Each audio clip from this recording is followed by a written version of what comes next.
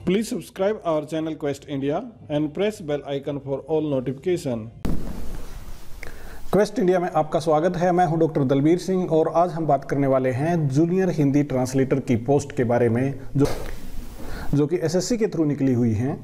और जो ये पोस्ट इनके बारे में हम बात कर रहे हैं, ये सन 2018 में एडवर्टीज हुई थी। अब इनका शेड्यूल आ गया है, एसएससी ने इनका शेड्यूल जारी कर दिया है और इनका शेड्यूल आया है कि डेट ऑफ एग्जामिनेशन जो है वो है 13 जनवरी 2019 को। इसके साथ साथ में हम जूनियर हिंदी ट्रांसलेटर के बारे में बाकी बातें भी कर लेते हैं कि डेट के अलावा और क्या चीज़ इसमें इम्पोर्टेंस हैं।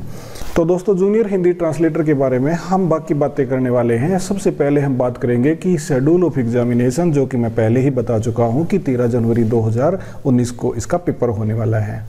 फिर आपके सामने बात करेंगे कि स्कीम ऑफ एग्जामिनेशन क्या रहेगी और एसएससी का जो जूनियर हिंदी ट्रांसलेटर है उसका सिलेबस क्या रहेगा और इसमें सिलेक्शन का मेथड क्या रहेगा।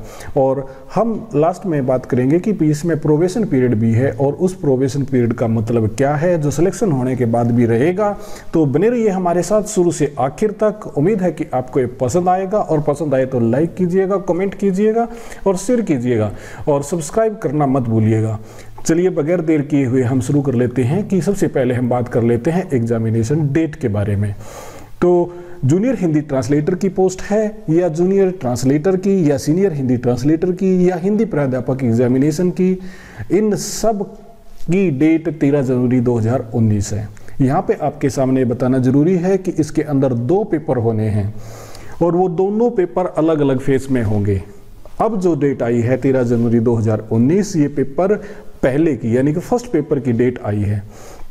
और यहाँ पे सबसे इंपॉर्टेंट बात मैं आपको बता दूं वो ये है कि मीडियम फॉर्म एग्जामिनेशन है जो वो ऑनलाइन होने वाला है, यानी कि ऑनलाइन कंप्यूटर बेस्ड टेस्ट है। जिन्होंने फॉर्म अप्लाई है वो इस बारे में जानते होंगे, परंतु हो सकता है कईयों को कन्फ्यूजन हो और यदि किसी को कन्फ्यूजन है तो मैं उसको क्लियर कर देता हूं कि ये ऑनलाइन कंप्यूटर बेस्ड टेस्ट होगा।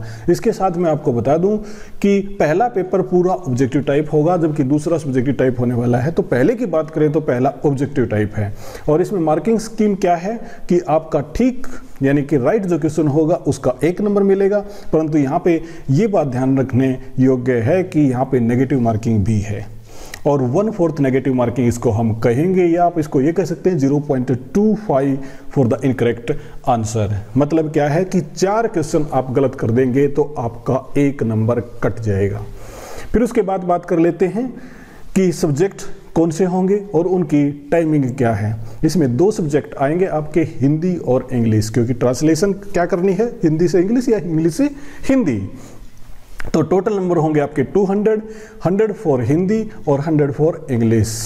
और इसके मार्क्स भी सेम ही रहेंगे, 100 फॉर हिंदी और 100 फॉर इंग्लिश। इसकी ड्यूरेशन होने वाली है हिंदी के लिए 2 घंटे और इंग्लिश के लिए जो ड्यूरेशन होगी, टाइम की ड्यूरेशन होगी, वो आपकी रहेगी 2 घंटे 40 मिनट यदि किसी प्रकार से कैंडिडेट हैंडीकैप है तब उस सिचुएशन, नहीं तो 2 घंटे इसकी टाइमिंग होने वाली है। यदि हम पेपर 2 की बात करें तो ऑफलाइन होगा, मतलब कंप्यूटर बेस्ड नहीं होने वाला। ये रिटन एग्जामिनेशन है, जैसे मैं पहले कह रहा था कि सब्जेक्टिव टाइप पेपर होगा और इसकी जो नेचर है वो कन्वेंशनल टाइप, जैसे जो हाथ से लिखते हैं उसको कन्वेंशनल टाइप कहते हैं। और ऑफलाइन एग्जामिनेशन के बारे में ऐसे बात करते हैं। इसमें क्या होगा, इसमें ट्रांसलेशन के बारे में आएगा और आपके एस्से के बारे में आएगा। इसके मार्क्स 200 हैं, ड्यूरेशन वही 2 घंटे। और यदि किसी प्रकार का हैंडीकैप वगैरह है कैंडिडेट तो उस टाइम पे 2 घंटे 40 मिनट इसका टाइम होने वाला है। फिर नेक्स्ट टॉपिक की तरफ बात कर लेते हैं कि एसएससी का जो जूनियर हिंदी ट्रांसलेट का 2018 का वो सिलेबस क्या है।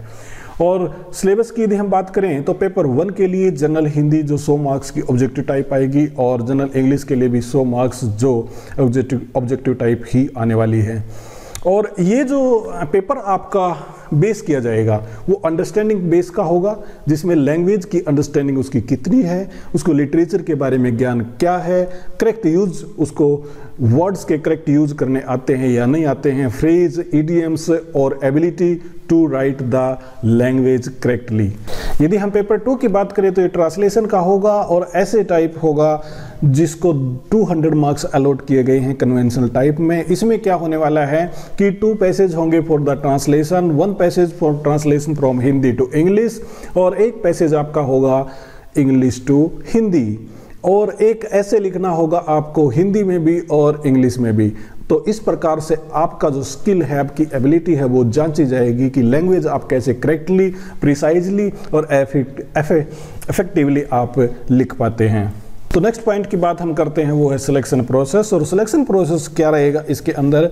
आपका सिलेक्शन प्रोसेस होगा कि पहले जो पेपर पहला देते हैं, जो कैंडिडेट पेपर फर्स्ट में पास हो जाते हैं, उनको शॉर्टलिस्ट किया जाएगा। उनके लिए मिनिमम और मैक्सिमम मार्क्स, उनके लिए मिनिमम मार्क्स निर्धारित किए गए हैं। उसके बाद आपका होगा पेपर सेकंड, और जो कैंडिडेट फर्स्ट पेपर में क्वालिफाई हो जाते हैं वो सेकंड पेपर में अपीयर होंगे। उसके बाद मेरिट लिस्ट तैयार की जाएगी, और मेरिट लिस्ट में लगभग ये कितने गुना बुलाए जाएंगे इसके बारे में हम बात करेंगे कि कैंडिडेट्स को ज़्यादा बुलाया जाएगा क्योंकि फिर डॉक्यूमेंट चेक होंगे।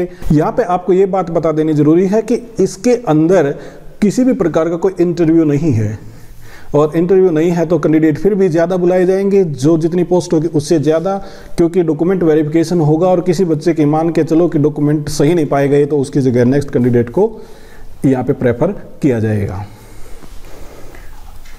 यदि हम अगले पॉइंट की बात करें, वो है आपका प्रोबेशन पीरियड। और यहाँ पे प्रोबेशन पीरियड भी होगा, 2 साल का प्रोबेशन पीरियड है। और यदि इस प्रोबेशन पीरियड के दौरान किसी प्रकार का आपने फंक्शनल ट्रेनिंग में एग्जामिनेशन पास नहीं किया तो आपका प्रोबेशन हो सकता है कि बढ़ जाए। यदि आप सभी प्रकार के फंक्शनल ट्रेनिंग पास कर लेते हैं, इस प्रकार के एग्जामिनेशन क्वालिफाई कर लेते हैं, तो कंट्रोलिंग अथॉरिटी आपको क्लियर और क्लीन चिट दे देगी, जिसमें आपका प्रोबेशन पीरियड 2 साल का पूरा हो जाएगा, और आपकी अपॉइंटमेंट है जो वो कंफर्म कर देगी कंट्रोलिंग अथॉरिटी। मैं समझता हूं कि ये छोटी सी वीडियो आपको पसंद आई होगी। यदि पसंद आई है तो इसको शेयर कीजिएगा, कमेंट कीजिएगा और लाइक करना मत भूलिएगा। धन्यवाद।